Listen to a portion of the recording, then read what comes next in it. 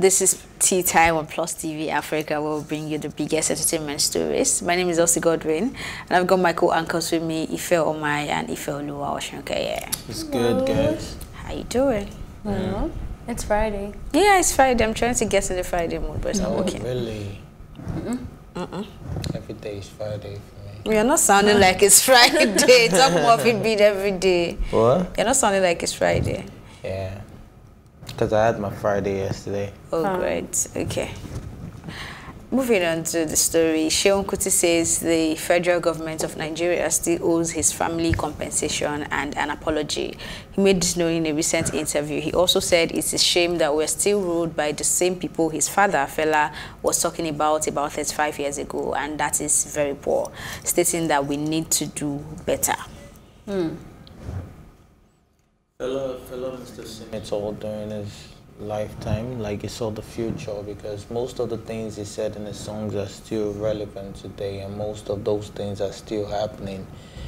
He spoke against the current government a lot, and everything he said about, before you guys call me out for hate speech, let me just be careful. So most of the things he said are still the things happening. And then, like Femi said, the people his father spoke against 35 years ago. Sure. I mean, sorry, Seun, yeah. Seun said, like, the people his father spoke about 35 years ago are still the ones ruling us, which is very sad. Like, how are we going to ever move forward if the same people are ruling us? Like, they're not even giving other people a chance to. So it's like a cycle, like, we just have to. So I don't really see any change happening until those people leave power. So yeah, and really they do owe his family apologies because based on how they treated his father, his grandmother, and all of that. Yeah, they do owe them apology. It's a very interesting concept that he's dealing with, because he mentioned further down in his comments that he mentioned Showore and how they have a lot in common, and he used that word that I never know how to pronounce well, Dema something, which basically just means when people in politics use the emotions of people. Is that how you say it? I think so. Demagogry. Something like that. Demagogry. Well, that's the continuous sentence, but the noun is dema. He used both of them actually in the sentence, which is pretty much just when the politicians use stirring emotions rather than actually just rationally arguing. And he's saying that we should stop emotionalizing Showore, which is facts. Everybody's like, oh, he's doing this for us and blah, blah, blah, blah. And he's saying there's even more, so you just use facts, that you can use facts to defend this person. And then he also for that then mentioned that what Showore is saying isn't just associated to Showore. So Showore isn't the founder of this ideology, that there's many people, blah, blah, blah. To me, that contradicts the first bit of him saying that we then need to apologize to Fela, because Fela wasn't the only person fighting the government then. And then does the government compensate every family member that has fought for... apologize to them. Yes. And then also compensates It's not just fighting, it's about what did they do to... They oppressed the Kutis. But that's what I'm saying. They're not only the Kutis that they oppressed. Okay, but they can't be the only people that. Yeah, but theirs was like public, and we all knew about it. It was public knowledge, and then we all saw it. Anybody the government is oppressing is usually public knowledge. You're never being oppressed behind the scene. I mean, I think what she's trying to say is if you say the Kuti family deserves an apology, then Wole Soyinka also deserves an apology. You know, everybody that have gone through that line of fighting for us, you know. Yeah, because I thought, you know, when he was saying, I thought he was saying something special had happened to Fela, but then you go ahead to say that something special shouldn't be happening to Showore, that Showore has a lot of people just like him, and that we should use rationale. So I'm just using what he's mentioned. But what he's saying is still facts. I mean, not even dwell on compensation. It's a serious problem to have a president that we were talking about 55 years ago still be in power today. I think that just speaks a lot of volume. I've always said it. Nigeria and disappointing to me is the same, one and the same. Like if we could rename the country, and it's all around in every ramification. It's just so disappointing. Everything about how this country runs is disappointing. And for Shehu to still be alive here, to see that what his father was talking about ages ago is still running now must be discouraging. But for me, but if you have to rename the country, what do you mean? Disappointing. I'm from disappointing. You know, what he's saying now is something we've actually agreed on for a long time, to say, oh, what fella is saying is still happening now. We're being ruled by those that ruled us when we were still children, and all that. But the real question for me is, what exactly is the way forward? Because we're saying it, we know it, we say it, we go back to bed, we say it, is there I think we actually know the way forward, which we tried, the not too young to run bill, but we saw how that played. That was passed. What? Yeah, it was passed, but what he's saying is that the execution of it doesn't still make sense, because we still have the mentality that a young person can't. See, because it's not the mentality now; it's the dynamics of politics in Nigeria. Exactly. So it's not like we do not. But I don't even think it's the dynamics, because there is young people that are running. We just don't want to pick them. Power right now. They are definitely not the president, but we're talking about people that ran. And to be honest with you, they've even messed us up as well. Isn't it the youngest person in the thingy that was slapping a sex toy worker? So I don't know. I said disappointing. Okay, let's just move on to the next story. Kevin Hart is trying to get his sex tape lawsuit thrown out of court simply because the process server literally tossed his papers. Hart was sued in September for a whopping $60 million by Muntia Sebag, who claimed her 2017 encounter with Hart was set up by the actor and JT Jackson to secretly record a sex tape.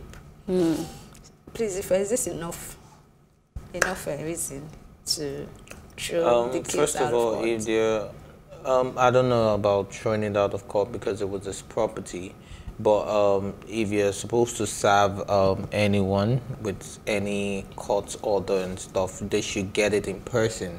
You just don't throw it on their property, and the way that should be done, even if you want to put it on their property in their absence, is that you put it in a place that they can see it, like your front door. But if that doesn't happen, is it worth throwing the case away because they weren't served right? Yeah, because if I wasn't served, I can tell you that. So can I just not reserve you after that? Like if you throw it away, can I then go back and give it to you properly in your hands? Yeah, if they can do that, then. Because that makes it, just what I mean. Like then what's the point? Like if I just have to reserve you, if that isn't worth throwing the case out and never revisiting. Like if you say, okay, you didn't serve me well, so therefore we can never revisit this case. Oh, I had no idea that I was even in court. So you're already there. For you to be there and trying to throw it out, it means you looked at it. You agree that you didn't. It's so confusing. You know, so it is really confusing. I don't know how. Because the story now is between a triangle that where they're doing the blame game, because the lady is saying Kevin, JT and Hart were in it together. Kevin is saying he's victim by JT. Yeah. We don't know whether, and some people even allegedly tried to extort him. Exactly. And even when the story started, it was that Whitey Jackson and the girl were the ones trying to exploit Kevin Hart. So there's a lot of blame games happening with this story. The fact of the matter to me is that Kevin has to be held responsible. He's the one who has a celebrity name. I know he needs to be careful. He's the one who had a wife that was pregnant and married. Well, she's forgiven him and she's moved on. So, yeah. Forgiveness, even the scripture says that forgiving doesn't always mean that you don't bear the consequences. Like you can be given salvation, but you still bear the consequences of the sins that you have committed, depending on how drastic that is. What is the consequence you're talking about now? A lawsuit. I mean, because now he's in it already. The question now really is: was he aware that that they were being filmed by JT. That's something we would never know, because he doesn't even want to go. Judge. I don't want to feel like I don't want us to look at it from the angle of saying, oh, you had sex tape and oh, you're being punished for it and blah blah blah. It wasn't even a sex tape. It was more like a audio. We couldn't actually see them. On audio of them. We are sorry you don't enjoy the sex tape of my.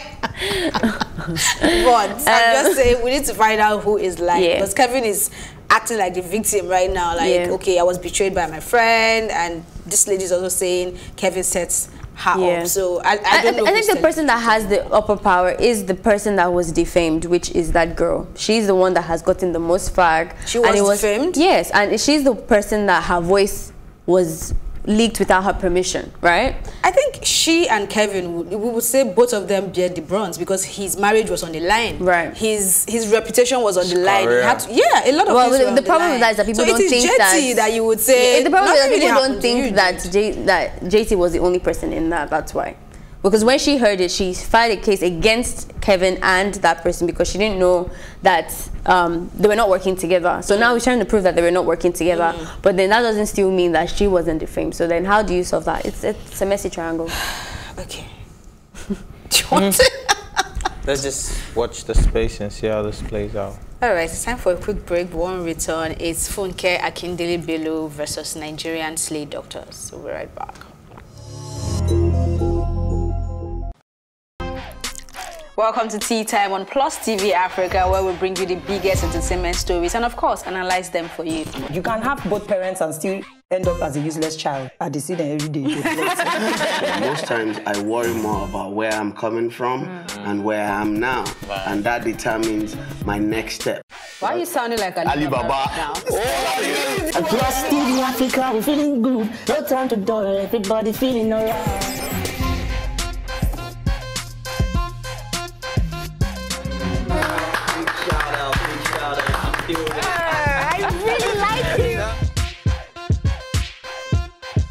Still make music and people are still buying. Sometimes I look myself minimal IU. Akpala music is for mature-minded people. I got DMs sometimes from Malawi, like, Sleeping early.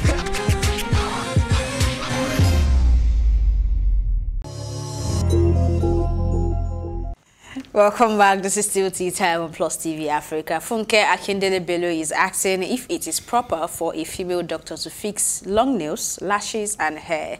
Apparently, she went to a hospital in Ikoyi, Lagos, Nigeria, where she encountered a female doctor whose acrylic nails were so long that she had to type with her knuckles. To answer her question, we're joined by a medical practitioner and a health influencer, Dr. Kelechi Okoro. Hi, Dr. Kelechi Okoro. Thank you for your time. And as a medical practitioner, kindly respond to Funke Akindele's question.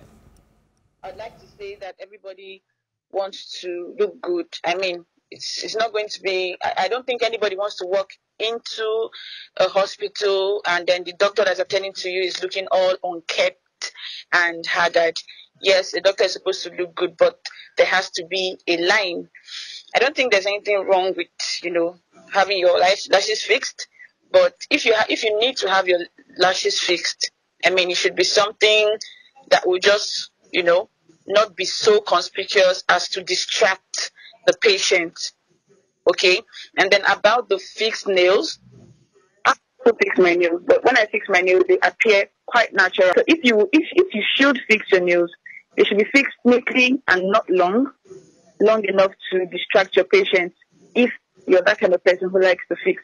I mean, because what you need to do with your hands in the clinic, you need to examine the patient. You don't want to inflict any pain or any sort of discomfort when you're examining your patient. So really long nails would distract and maybe make your patient feel uncomfortable. So if you have to fix, it should be neatly fixed and then, appear natural. And then for the long hair, I mean, the Caucasians, white people, they have naturally long hair.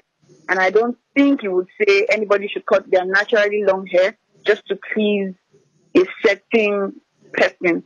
But if you have to, wear long hair, especially in the clinic, I feel that it should be neatly tucked behind your ears. Same reason, don't distract your patient. and something that will not make you feel, uncomfortable. Because I mean, when you have to examine your patient and do some procedures, you don't want your hair flying all over the place. And for goodness sake, it's a consulting room. It's not a theater. If a doctor is going into a theater, an operating room, they would have to wear, something over their hair, so it's not all over the place. But for a consulting room, any hairdo would do, as long as it is neatly tucked, and I mean, you look good enough for your patient to appreciate, and not to distract the patient or come off as unserious.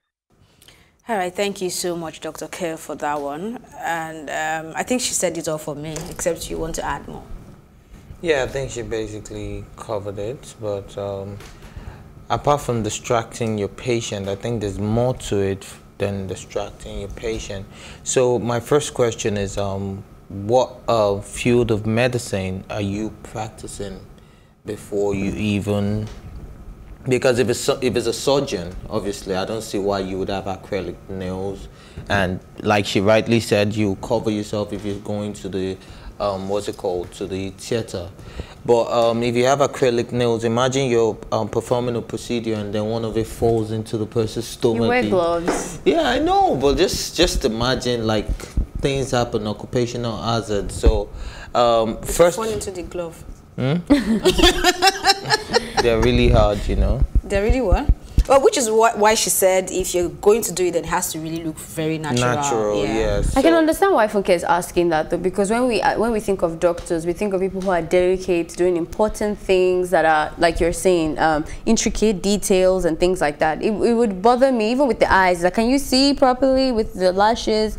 Can you hold my scissors right? Can your hair not fall in my... So it's not like she's asking a ridiculous question. Now, we don't need to know the details of whether or not she's going into the surgery room, or we're just thinking it's... Yeah, we're just thinking a nurse, you know, it's like if you go to a what's it called, a banking, whatever, and the person has tattoos all over their face and piercings all over their face. We have conversations like that about dressing, because we always just want to think those things associate like someone who's like all over the place and bubbly, and we want somebody who can look at our numbers well, can handle our money right. So it's just perception. That's profiling now. Of course it is profiling, and it's not based on facts. Whether or not that person can do the job is different from what we think when we look at them. So that's what I'm saying. There's nothing wrong with her asking that question. It's not a stupid question. It's a very natural thing. Okay, I'm glad we were able to address that. So moving on to the next story. Relocating to Canada does not guarantee success. Being where God would have you be is the secret.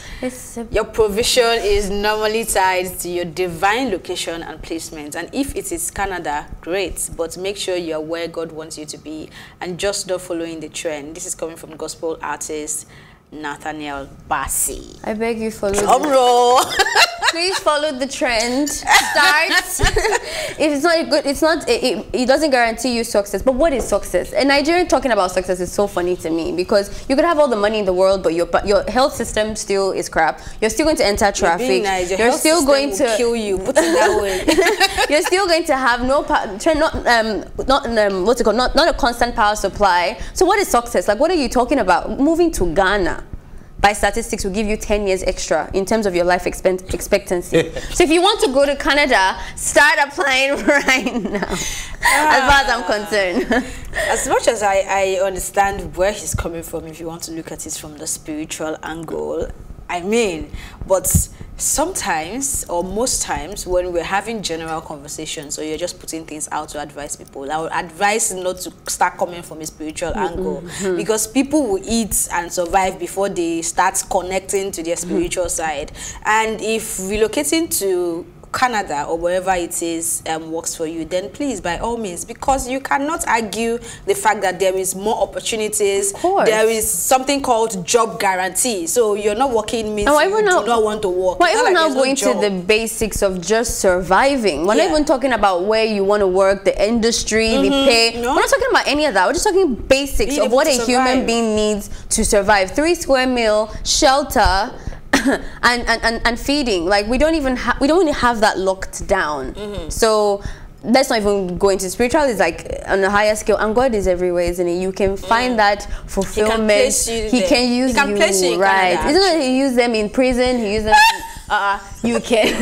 The Bible has many places where people have worked in different spheres of life, and they've worked and they've fulfilled their thing. Right? Ghana can be your first place to start. I know it's not really, to be honest with you, I don't really like to promote the fact that I'm not patriotic.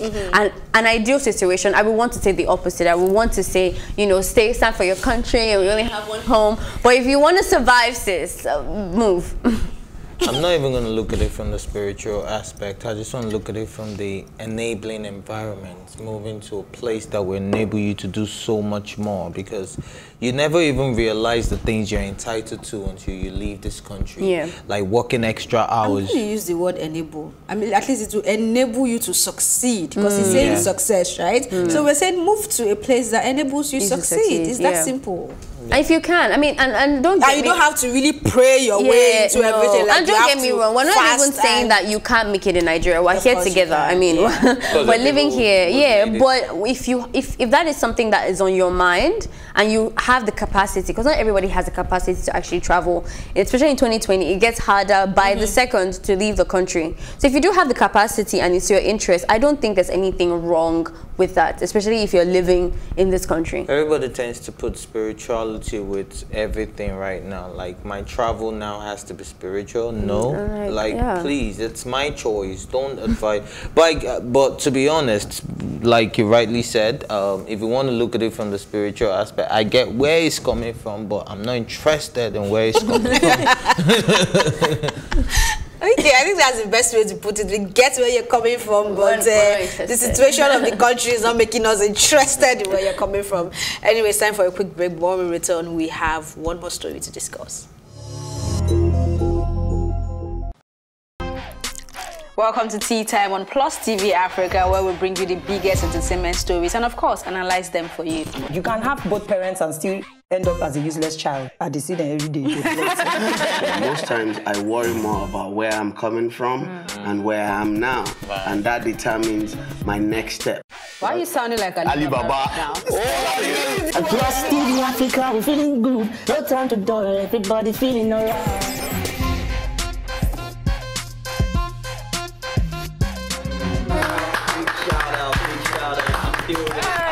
I really like you. I can still make music and people are still buying. Sometimes I look myself minimal IU. Akpala music is for mature-minded people. I got DMs sometimes from Malawi, like, sleeping early.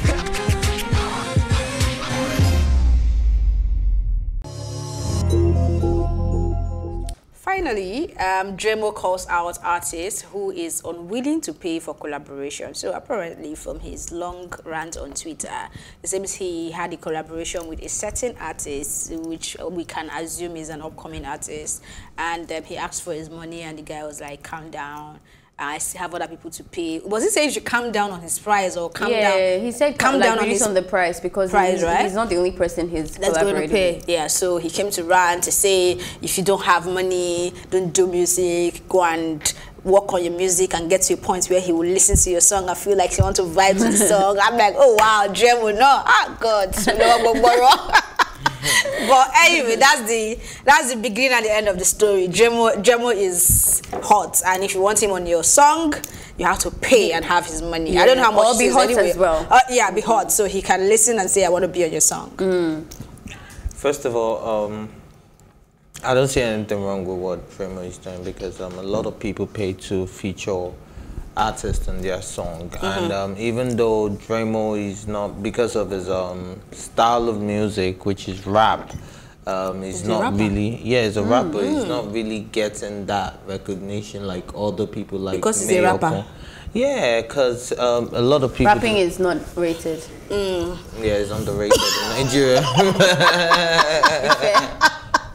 Oh goodness, okay. Yeah, so... but in his right, Dremo is quite big and is one of the best rappers in Nigeria as well. Wow. Yeah, he's very, very good. You said what you said, period. Period. No, it's periods. There's T at the end, yeah. Drops mic too. Oh, okay, you're done? No, okay. No, I'm not done. I'm picking it back up. Okay. So like I was saying, if you want someone like Dremo, so the thing is, they had an agreement. It's not just coming out to say that I want money. Do you understand? Like, you should keep quiet. What kind of agreement is that you will not get paid before you do your work in 2020 in any business? Why would you get paid after? He's not serious about his business. It could be the relationship. He doesn't have a relationship. If there was a relationship, he wouldn't even be coming out and doing all that. You met somebody that's not high. It's not a big person. You're not feeling the music. First of all, why are you doing collaboration with someone that you're not feeling their music? Especially as one of the best rappers in Nigeria, like Ife said. And then now you've done that because why not, for the money, and you're not even securing your bag. Like, everybody knows that. Especially in this country, like, you have to be woke. At least put 50% down. And I'll do my music and then you pay after. Because this is not the first time we've had scandals of people not paying after they've done music. So what are we talking about? Like, and you work with Davido. It's not like you don't have those structures in place to be able to put your contract down, pay a down payment or something, and then you're coming out to just show yourself. But you said what you said. I'm glad the industry is working now. So I'm sure that artists, the mystery artist, won't be able to put out the music until he pays Dremo. No, but if the industry is working and he knows that is what's going to happen, why is he ranting? Just chill and wait for him to say he's ready to pull out the song. Then we'll start. I think it's just a warning to other people that want to work with the Dremo. So know that you need to pay me my money. You feel me? Is that a line from his song? No, that's a line from the band. Oh, wow. Okay. All right. I think that's how we wrap up this episode of Tea Time. Thank you for watching. And remember, you can catch up on this episode and all our exclusive content by subscribing to our YouTube channel, Plus TV Africa. You can also watch Tea Time on Alto TV and in London on Ben Television. My thank you as always to go to my exciting co-anchors, Ifeoluwa and Ifeoluwa Osunkeye, and the entire production team. Thank you for watching Plus TV Africa's Tea Time. My name is Elsie Godwin. Stay with us.